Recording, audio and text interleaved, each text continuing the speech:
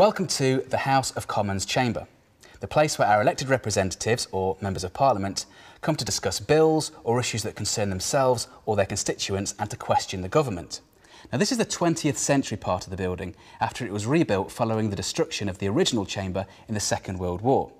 Now, when the chamber was rebuilt, Commonwealth countries contributed to the cost of the materials to rebuild the place.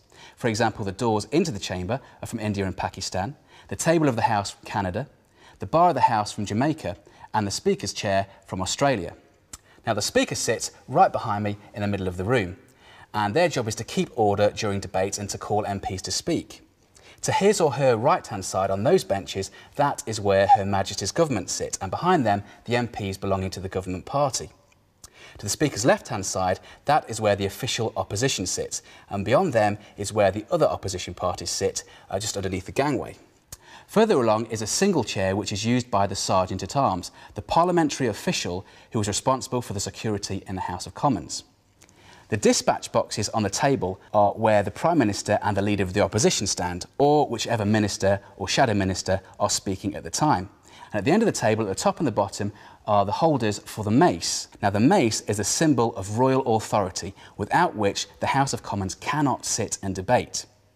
Now, the mace is brought in and out of the House by the Sergeant-at-Arms in a procession at the beginning and the end of each day.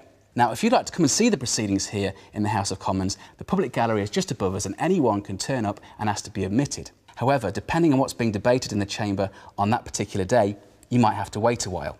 If you're a UK citizen, you can apply for a ticket through your local MP. To find out what legislation and other topics are due to be discussed, then you can go to the Parliament website at www.parliament.uk. Now, right at the back, above the Speaker's chair, is the press gallery, where accredited journalists and reporters from Parliament's official report sit.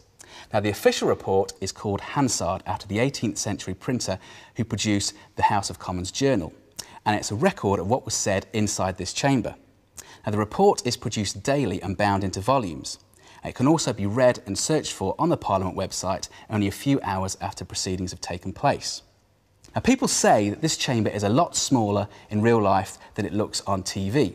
Well, that's because when it was rebuilt after 1945, it was deliberately kept to be the same size, so to preserve that air of intimacy.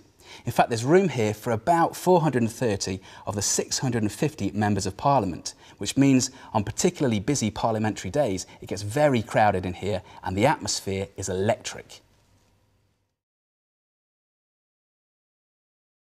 The other films in this series will show you the debating chambers used by the Lords and Commons as parts of the Old Palace, as well as introducing you to the work that Parliament does. We hope you enjoy your tour.